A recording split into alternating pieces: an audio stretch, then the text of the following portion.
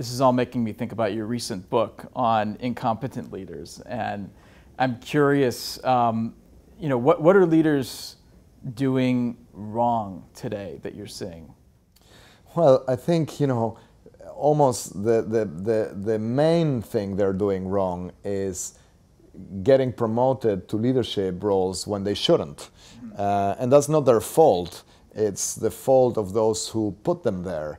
I think the fundamental kind of breakthrough moment in leadership will come when we identify individuals with the best qualities to be leaders and stop being fooled by those who seem more competent than they actually are. And I think, where coaching and leadership development is today, in many ways, is sort of trying to fix the issues that could have been avoided or minimized in the first place.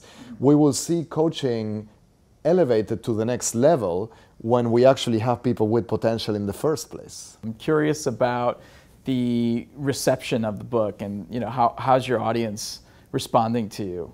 So, the book has a very strong title, Why Do So Many Incompetent Men Become Leaders?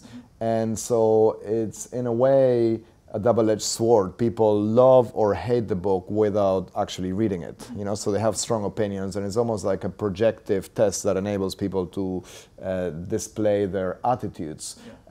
Having said that, people who did read it, I think, appreciate that it's an attempt to provide a different explanation for the gender gap in leadership emergence and leadership effectiveness. And the fundamental point that I make is that unless we acknowledge that most of the current leaders are not just male but also incompetent, we won't fix our leadership issues, and we're actually going to ask women to behave more like incompetent men, and that doesn't solve the issue, right? So fundamentally, I'm trying to argue for a more evidence-based approach to selecting and improving leaders, and gender is a conflated or confounded variable. But really, the point should be to focus on quality, not on gender. Fantastic.